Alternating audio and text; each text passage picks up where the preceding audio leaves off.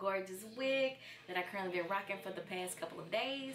I recently purchased her from my beauty supply store, and she's absolutely gorgeous. Like, this is absolutely up my alley. Like, big, full, exotic curls, like pretty curl pattern and stuff like that. Like, it's absolutely up my alley. So this is the brand that she came in. Yeah, I don't know about, I ain't never heard of this brand before, but it's called the Brazilian Secret brand, and she was $59.99 at the local beauty supply store. And this is actually how she looks right here. Very, very pretty, very full, and she's called HBW Daisy. She is soft Swiss lace, so the lace is not hard at all. I don't know if you guys like that. I kind of like harder lace, but I'm not opposed to this wig because she still was easy to apply.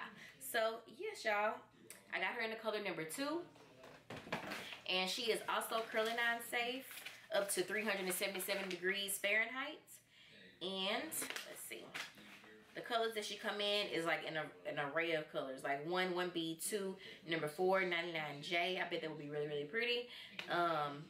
F1B/30, 4/30, 4/27, and a red wine color. So yeah, y'all, she come in a whole bunch of different colors. She does have less tangles, less similar than synthetic fiber wigs. She is a human hair blend, and she's also silky and soft texture. And they say she also has better curls when styling with a flat iron or blow dryer, a curling iron too as well. Now, I wouldn't put no curling iron in this hair. I mean, it's already pretty and full, and the only time I use the blow dryer on this hair is whenever I was cutting and molding down my baby hairs and stuff to make it look more realistic, because one thing you don't want is a straight forehead hairline, okay? That's a dead giveaway, okay? So you can't be having it. But yes, y'all, she's absolutely beautiful, especially with the added baby hairs molded to your head. So yeah, y'all, the lace, just giving you a heads up at the lace parting, it does not go back far at all, okay? So that's why I did kind of like the pullover method or whatever. So yeah, and I like that. I don't like a defined part in this wig. I think it looked more pretty, more realistic with the pullover method. So yeah, she's about like 24 inches. I feel she's pretty long.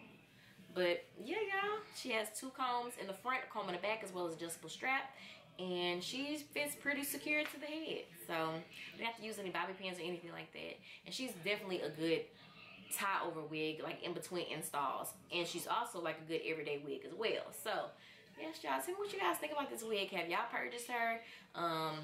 Would y'all rock her? How do you feel how she looks? And yeah, just tell me how y'all think about it. If I can find her online on one of the hair sites, I definitely will. And if I can find her on Amazon, I definitely will link that down below as well. So yes, y'all, I wanted to bring y'all another synthetic wig. I have not did one in a long time. So yeah, tell me what you guys feel about this wig. Don't forget to rate, comment, and subscribe. Definitely follow all my social media platforms under Heather's World, especially Snapchat. I'll be posting on there all the time, as well as my Instagram.